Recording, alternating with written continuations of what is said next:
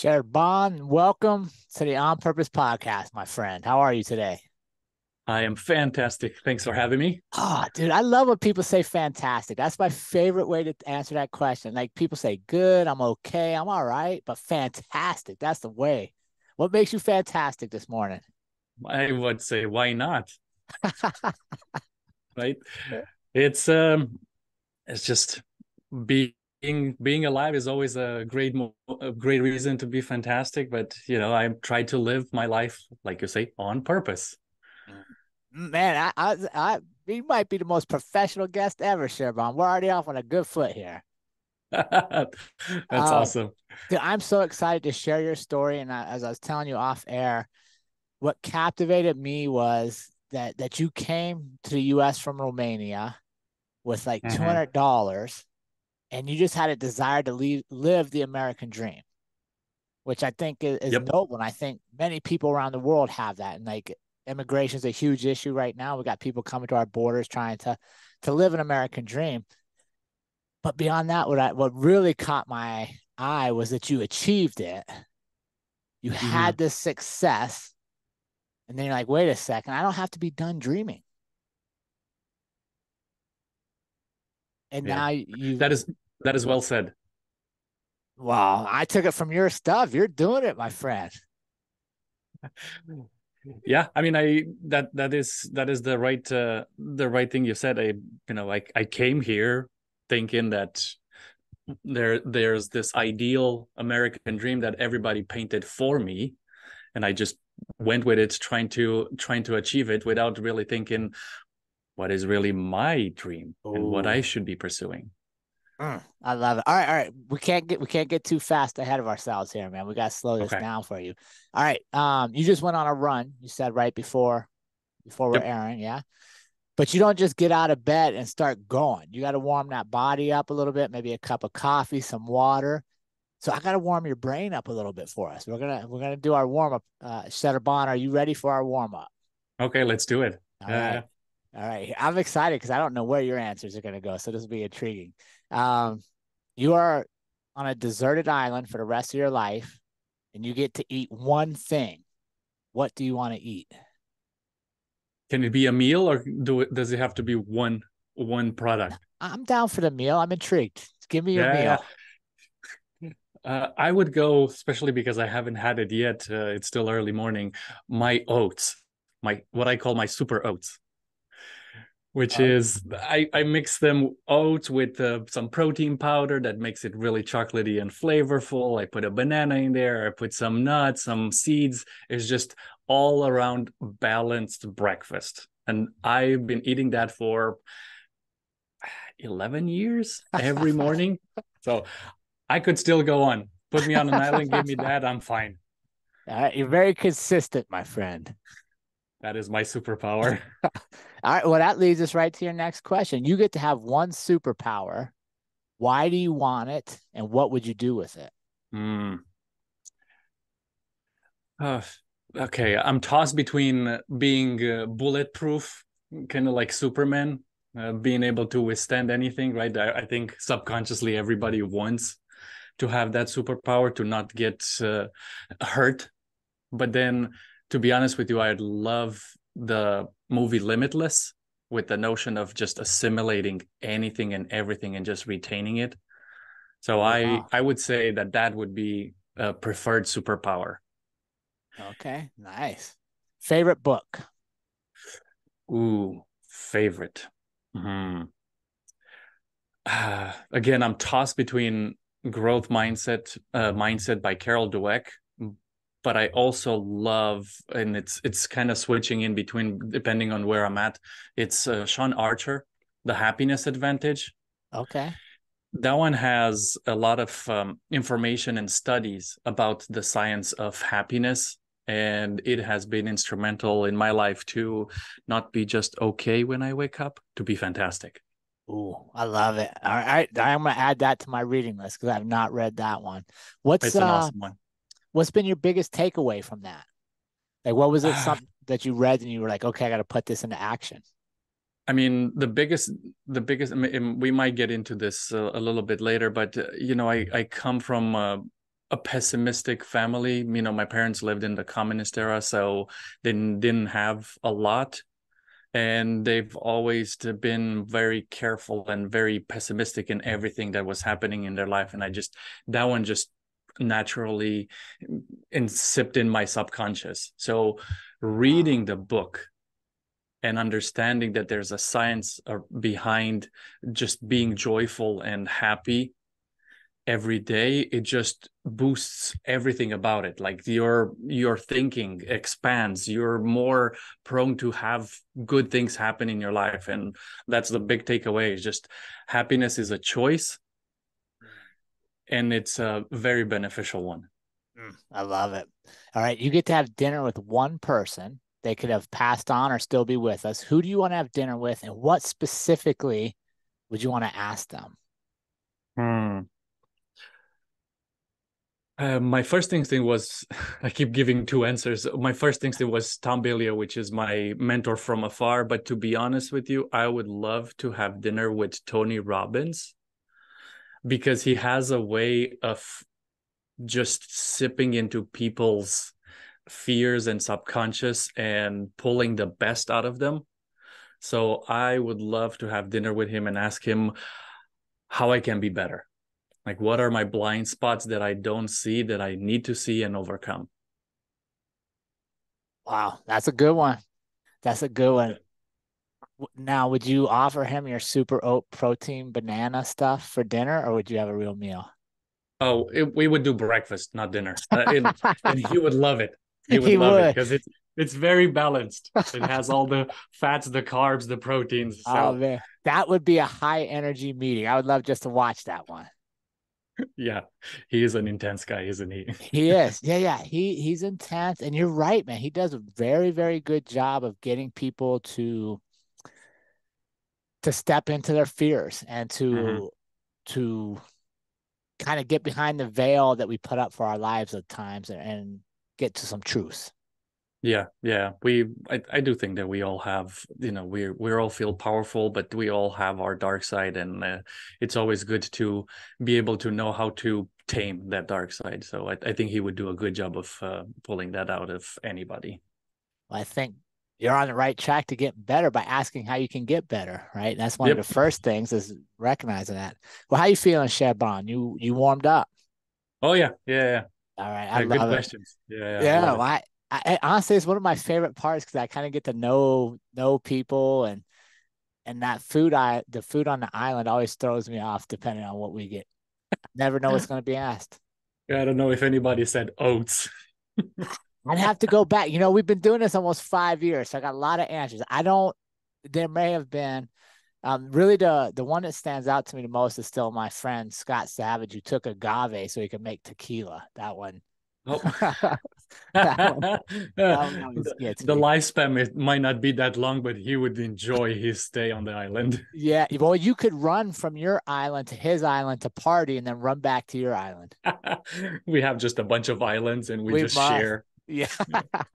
Yeah, we must. All right, Serban, I want to tell you it's an honor to bring your story to our community. And Thank you. I want to start with your decision to leave Romania Mm-hmm. and come to America. You hit on it a little bit. What was the basis for that? And what exactly was that American dream that you thought was possible when you made that choice?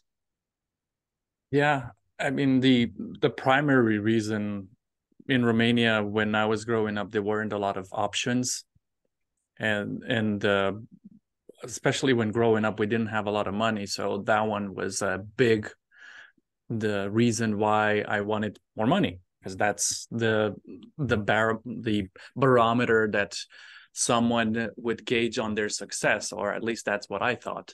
So coming to America and just working a day and making an income that I would make in Romania in a month was just mind blowing.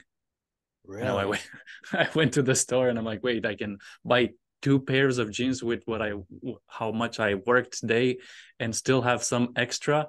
Whereas in Romania, I would work a whole month to buy a pair of jeans. And I'm like, wow, this is incredible.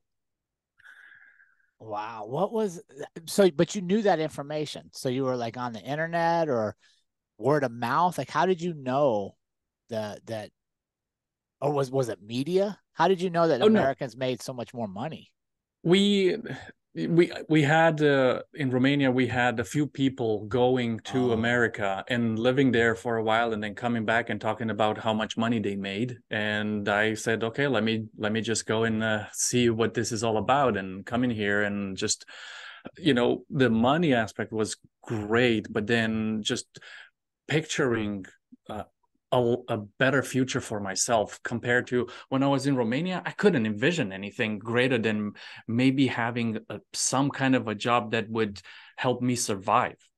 And coming here and knowing what the American dream is and being able to taste it, it kind of opened my eyes to the possibility. And wow, I can make so much more of myself by living here and working here. That is just it was a no-brainer. I want to achieve that American dream. oh, I love it. Now, did your parents come with you? No, no. Okay, so what did they think when you told them you were leaving? My one of the best thing, because you alluded to this at the beginning. I did have $200 in my pocket when I came here, but I also had a brother. My brother was already here. Okay, you know he was also the one who was telling me, okay, this is how much you can make here. okay. So he offered me a mattress in his one bedroom apartment and said, okay, you can live here until you get yourself on your feet. And I came here, lived here, worked until I was able to contribute. Where was your brother at in the U.S.? In what sense? Living? Yeah, yeah. Where did you, when you first came to the U.S., what city did you go to? What Yeah, town? we're both in Phoenix, Arizona. Yeah, Oh, so you we came straight to Phoenix. straight here. Yep. That had to have been a weather shock for you too, right? From Romania to Phoenix. Oh yeah, and I came in the middle of the summer, so I can still vividly imagine the doors of the airport opening and the oven heat just hitting me in the face, and I'm like, what happened? Who left the oven open? Yeah, yeah, it was surreal. Okay. What was your first job when you came over? What'd you do to start earning money? I worked as a was it it was more of a hands-on technician type of job. I studied electronics in Romania, but I came here and I was basically doing hand assembly on in a manufacturing company. So just started at the bottom. They didn't give me any kind of engineering job. I just, to be honest with you, I didn't work a lot before coming here. So that was the only thing I knew is how to work with my hands. So I was just assembling some medical equipment. I love that. You know what I love about that story is you came over and you started, like you said, you started at the bottom, Yep. right? And I think sometimes in our world nowadays, we want to start at the top. We don't want to do the hard work of working up. We want to just come in and be like, no, you should know who I am. I should start at the top. No, I did not expect that. I mean, I knew in Romania, one of the benefits of living in a harsher environment is the fact that I would not shy away from work. So being in that manufacturing plant, having AC and having a chair, it was way better than in Romania. I worked a lot on the farm, helping my potatoes, helping my parents farm potatoes. Right. So I was not afraid of work, and that was actually very, for me it was amazing work compared to what I was used to. I love that perspective. What did your parents think when you decided to leave? Yeah, they had mixed emotions. On one hand, they were very sad for me not being there, but then my mom always encouraged to for me and my brother to be together. So that was a hard choice that even they accepted that it's better for us to be together, even though they feel sad now that we're so far away. Sure. Do you get to go back and visit? I'll be going there in 2 weeks. Yeah. Okay. Very nice. Yeah. So talk me through. So you come to America, you're working, you're building your way up. What what was the vision of that American dream? When you came over here, what did you think was like, okay, when I reach this, I have met it? Yeah. Yeah.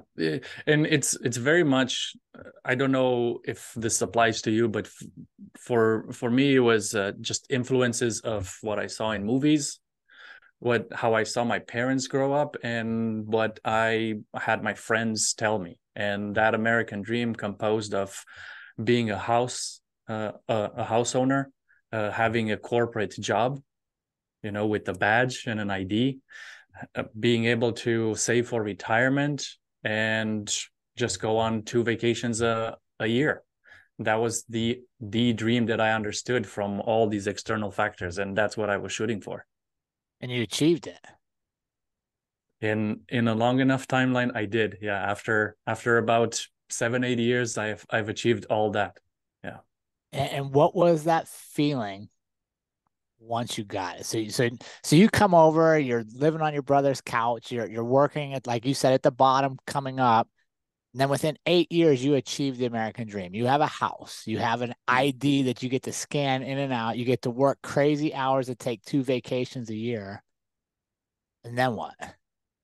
Yeah. I mean, I can tell you that for a few years, I was very proud and content with being there. I felt like I arrived. I felt like this is it. This is where what I was shooting for all my life. I've made it. I don't need anything else. And that idea was there for a few years until things started to erode slowly. It started things started to feel a little un unright. I don't know if that's a word, but it just Yeah. didn't feel right. What was that? What caused that fit? Was there a moment? Do you remember waking up one day and thinking like, wait a second, this can't be what I thought it was? Or was it an influence, or did you get around a new group of people? What brought that to light? It was a slow drip, to be honest. It just slowly, as the days went by, and just looking back at the weeks and not being able to recognize it was just felt like I was on autopilot. Everything started to look the same, to feel the same. There was ultimately, now I recognize that there was no additional growth, intentional growth in my life. It was just I I hit this plateau, this complacency level, and it just did not feel right.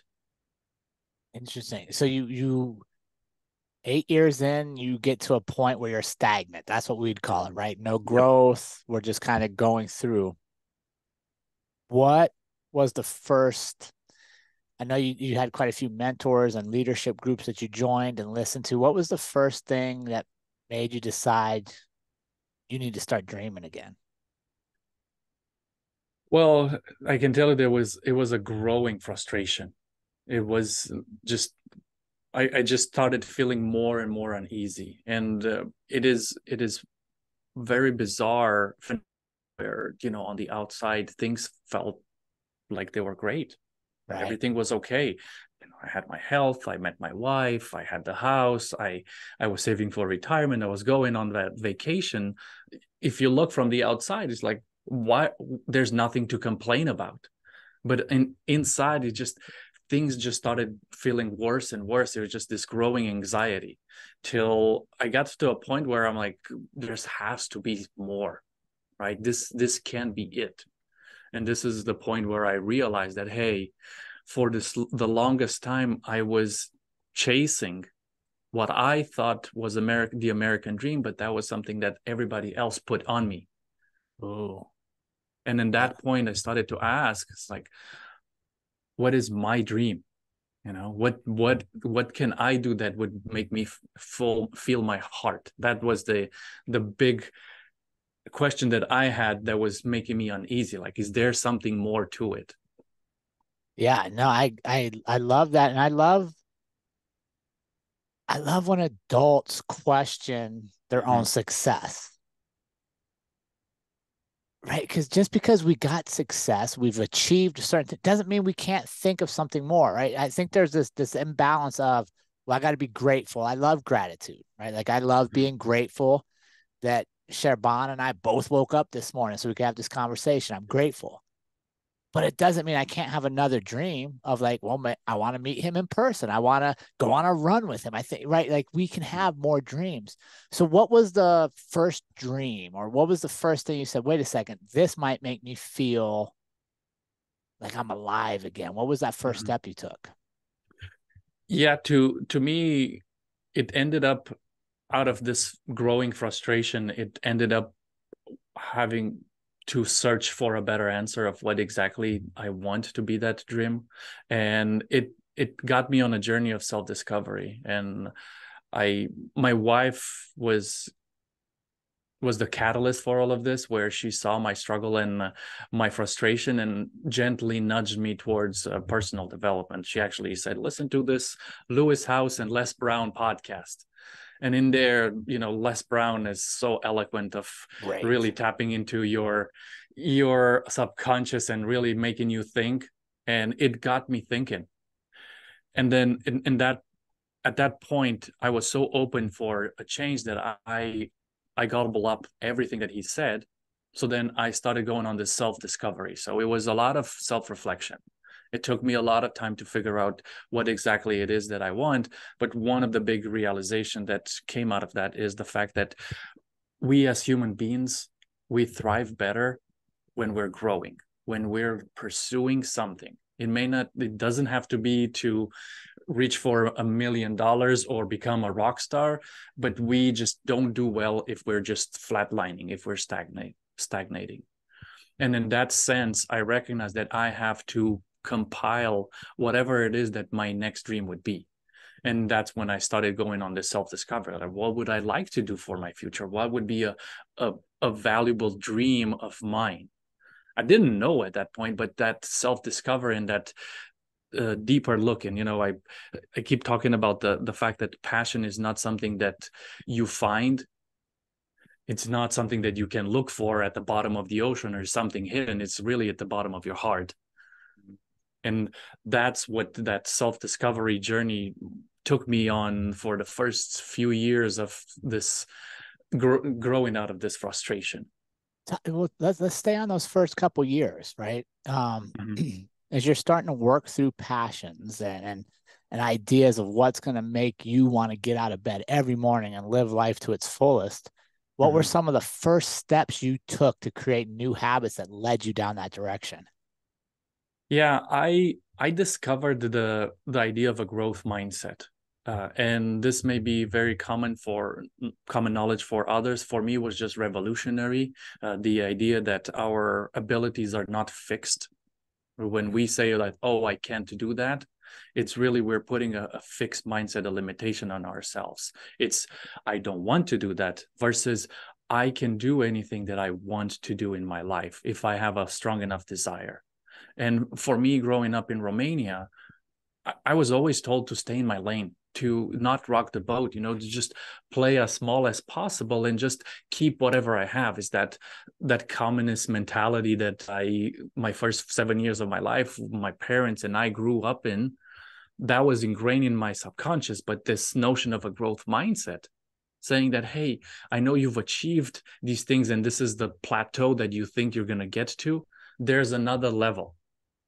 And in that discovery, originally I didn't believe it. I'm like, wait, okay, I can do more than this? I don't think so. But let me put it to a test. And I went on this. First and foremost, I'm active, but I've never really pursued it in that sense. And the first thing that I did is to try out a growth mindset. I've always told myself that I am not a runner. I hate running. Love it. And I'm like, well, let me put this growth mindset to a test.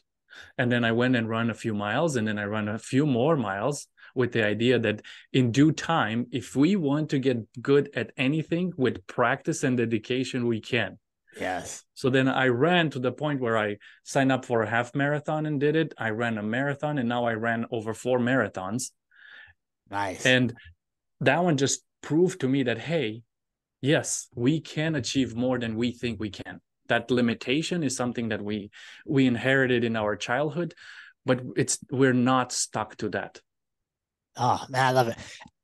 I love it. And it's so funny you talk about running because I literally just did a video a couple weeks ago after one of my runs. And I talked about I hate running. I literally don't like it. But I know if I don't like it, it's probably good for me. Right. And then I do it. And then afterwards, I'm like, oh, this is great. I do love it. Hmm. Here's something I find interesting, Shedbon. You came to the United States to create this American dream. So you had to be open to possibilities, right? Hmm.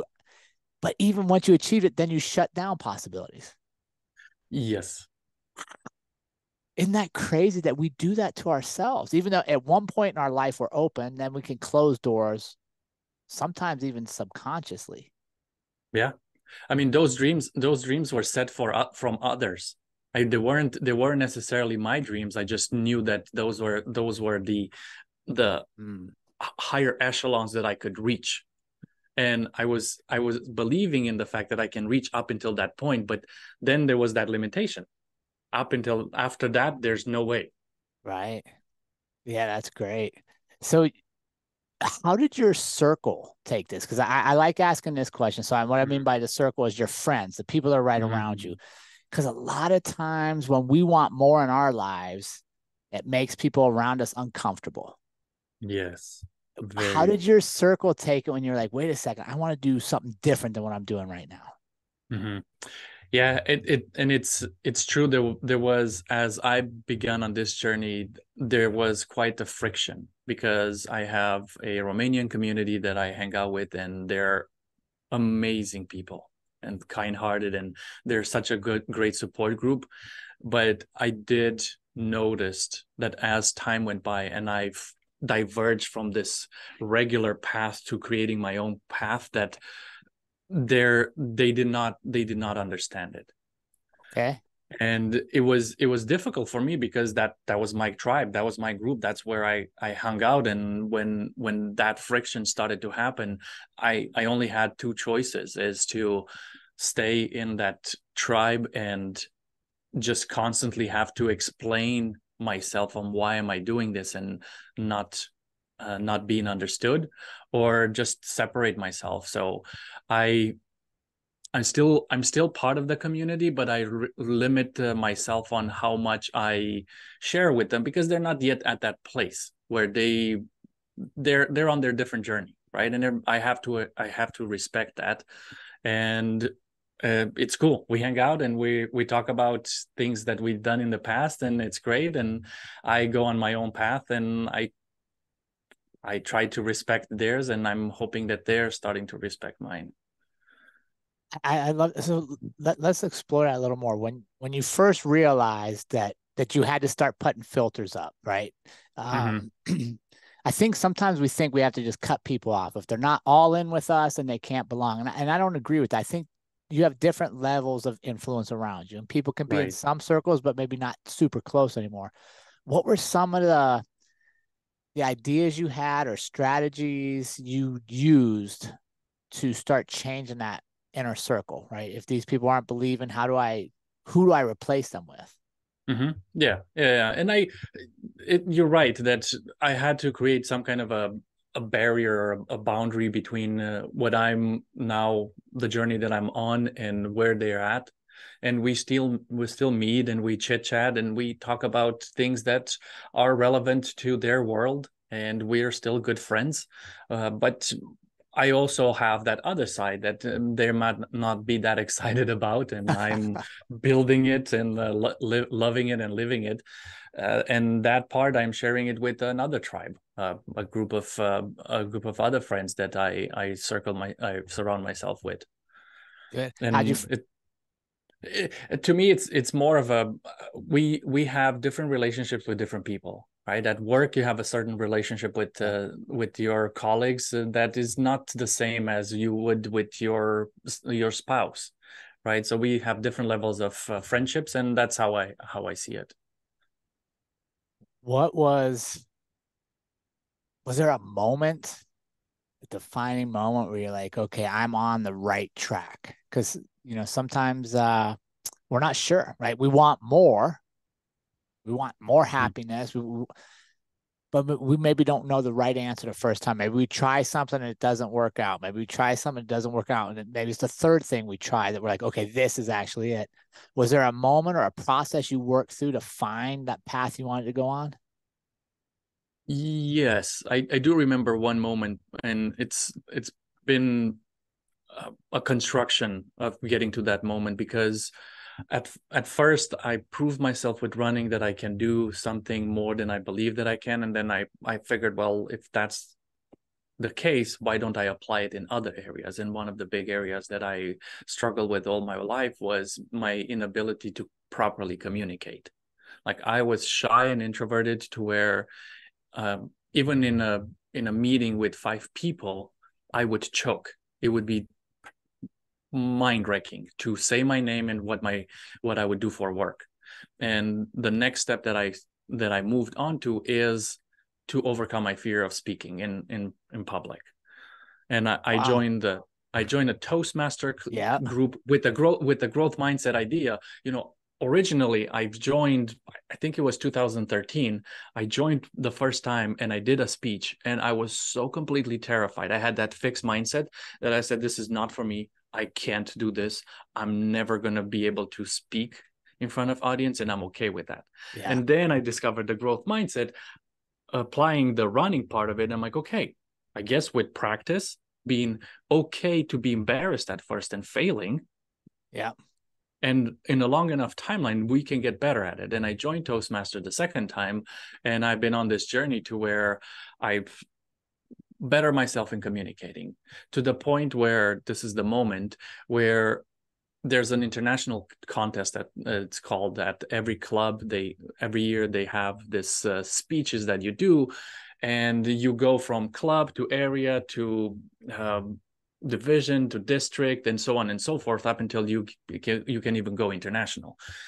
And I was at the area level, so I passed my club, won there, and then I'm at the area level, and I give my speech there, and it was a good speech. But the thing that's changed, that was the moment that I knew that this is something that I value, is an older gentleman came up to me with some teary eyes, Okay. telling me that my speech moved him, because he knows the sacrifices that he had to do for his daughter, which is something that I was talking about in the speech, and that my words had an impact. And up until that point, I've never thought that I could have that kind of power to change someone's um, thinking, or being Yeah. influenced in such a way that I can maybe help. So that's the moment where I realized that this pain of mine that there was, of my inability to speak, can turn into a passion. And that's the moment I decided, I'm gonna go on this journey and see where it takes me. Very nice. Yeah. We a lot of times we minimize the power of our own stories and we think only other people have stories that are worth listening to. No. Yeah, there's a story in all of us. Yeah. And that's honestly one of the reasons I created this show, is just to share stories of people I meet. And that's amazing. Yeah, you never know what story you're going to tell is going to make a difference in somebody's life. So Right. after you do that speech, what comes next? And you realize, okay, I'm on the right track here. After that, it when it comes to really building a dream, is, for me, it's more of the dream is always great, but a lot of people have a lot of dreams, but they don't do anything about them because it's so abstract, and it takes an it may take an absurd amount of time. So I looked at it as, like, I want to speak on stages and be able to help others with my idea of a growth mindset, and sharing my story, and that's the goal. And then I'm right here where I'm still learning to put three sentences together. And Right. then I broke it up and said, okay, what do I need to do?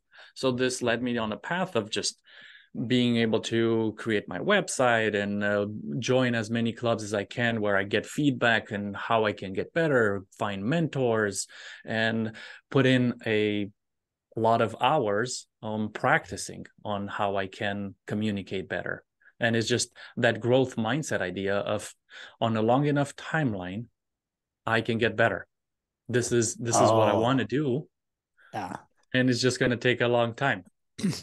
I think one of the keys you said there is on a long enough timeline, giving yourself time to have the highs and the lows and to rebound from the lows, right? I think we're such an instantaneous world that okay, I want to be a public speaker. I want to do it tomorrow.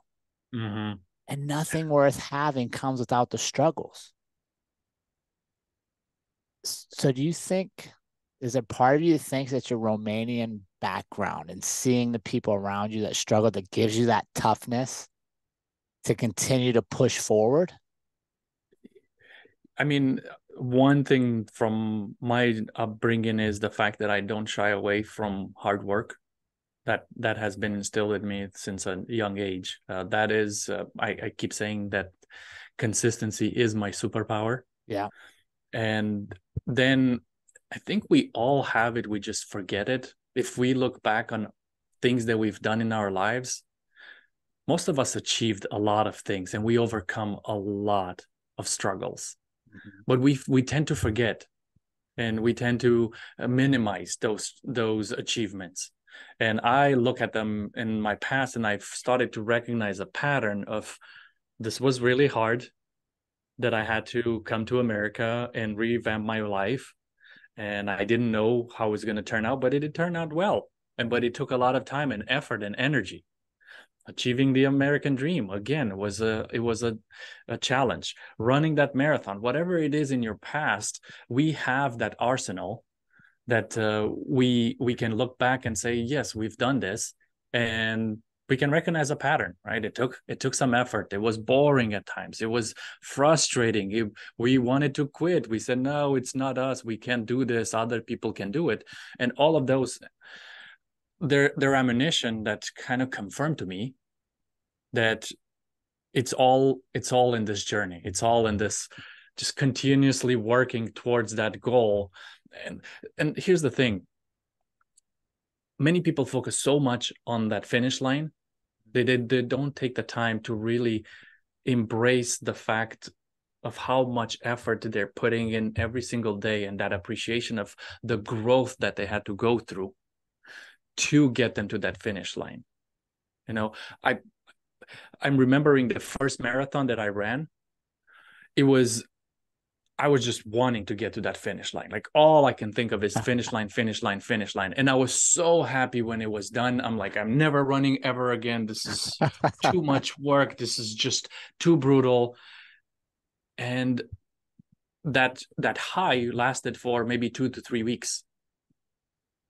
And I was thinking, wow, all that work, because it takes 6, 7, Yeah. 8 months to get ready for a marathon, all that work and for 2 weeks. So the second time around when I ran, every week when I ran, I was just grateful and happy that I was able to put in an extra mile. And that's the difference. We've all heard this, right? It's all about the journey, not the destination. Yeah. But if you're really celebrating all the things that you do throughout your day, like going for a run in the morning, Yeah. I'm Yeah. celebrating that. For sure. And it makes me feel fantastic because of it.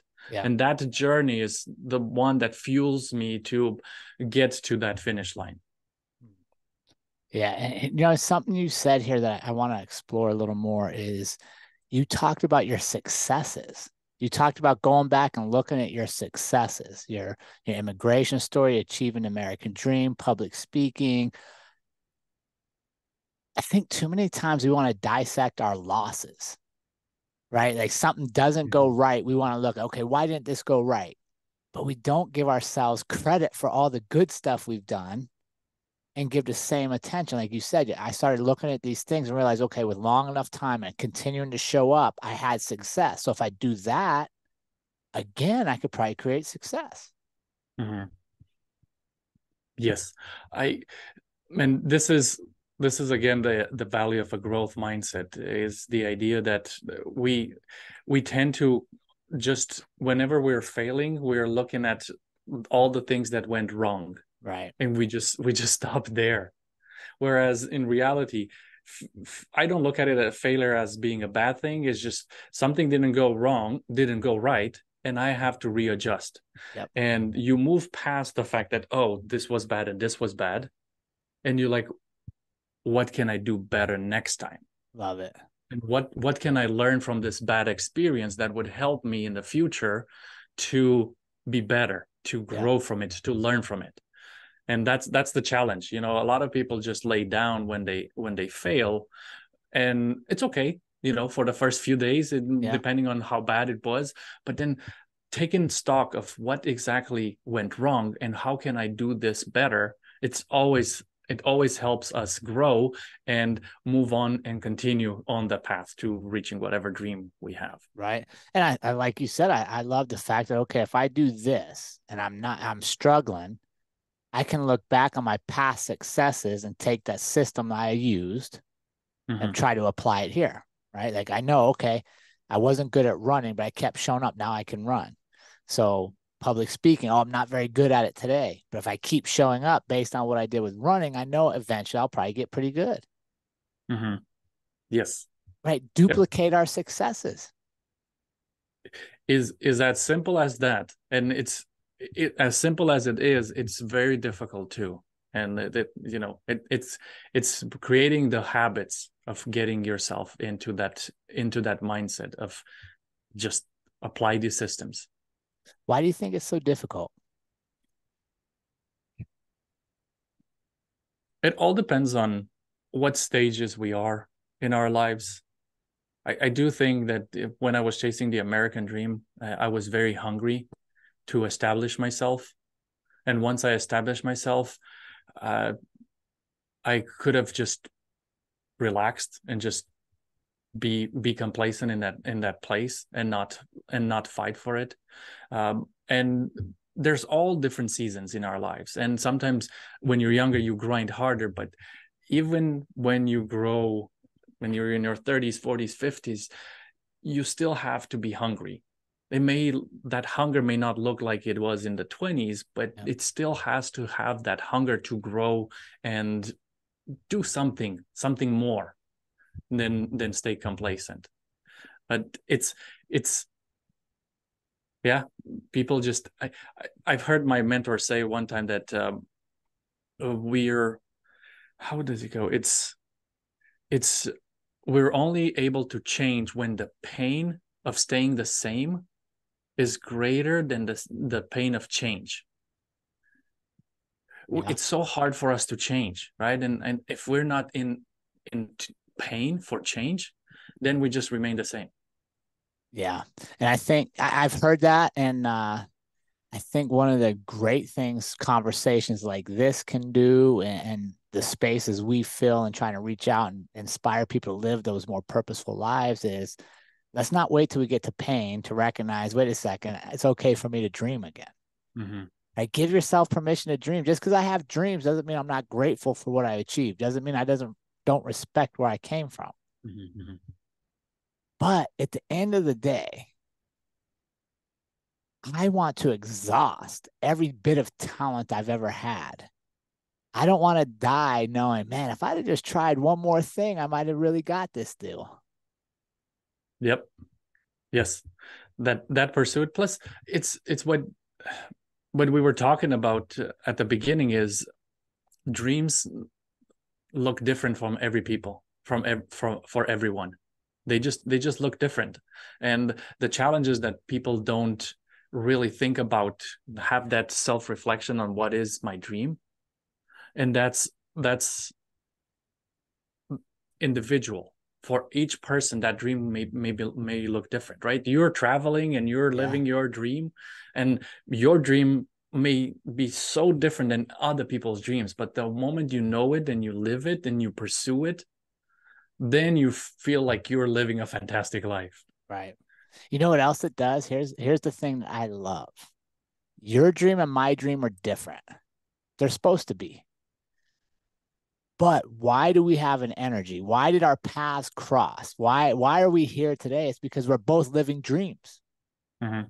Right. And when you step into living your dreams, and when you step into living life with a positive energy, and like you said, fantastic today, you attract other people that are living similarly, even though the Mm-hmm. dreams are drastically different. Yes. And here's the other layer, which I'm starting to recognize it more and more. And this is why we're here, right? I'm sharing with, we're just chit-chatting between us two, but in reality, our conversation hopefully will inspire someone to change. And that's the extra layer when it comes to pursuing a dream, is to try to not to just live for yourself, but try to live to help others. And you're putting out this amazing podcast, and you're trying with this information to give someone some hope, to help them learn something new that they haven't learned before. So you're helping someone else. I'm speaking on stages and doing seminars about burnout and help and happiness and fulfillment, again trying to help others. And I think a bigger dream is the moment where we're not only looking for ourselves, but we're trying to also help others. And I think that's very well said, my friend. Very well said. And I agree. And I think if you go all the way back in this conversation we had, when you realized you had achieved the American dream, there's very little helping others in there, right? Buying a house, having a yard, going on 2 vacations. That's all about achieving things, not making people better. Yes. Yes. And it goes back to what we were saying at the beginning. People, it's the simplest measure of success in today's day and age is wealth, is money. And that blinds us. And until we do that self-reflection and we are introspective and figuring out what it is that we love to do with our lives, instead of what other people tell us we should measure our lives, until that point we're kind of lost. But when you know how much you need stuff-wise, because it's important, still, Right. it's important, right? I value security. That's why I have my home and I live in my home and I have my job as a program manager. But beyond that, what is it that we want to do after we achieve that financial security? Yeah, fantastic. Serban, where can our community follow you, and where can they, get more information on your story and be part of your community? Yeah, they can go on Instagram, Serban Mare, SERBANMARE. That's my Instagram handle, and my website is the same, SERBANMARE.com. They can reach out to me either on Instagram or on my website, and we can still continue this conversation. I love it. Serban, it's been an honor to have you on the show, my friend, and it's a humbling experience to be trusted to share people's stories with the world, and I can't thank you enough. Oh, thanks for allowing me to share my story, and it was an honor and a great conversation. You have great questions. Thank you. Thank you so much, my friend.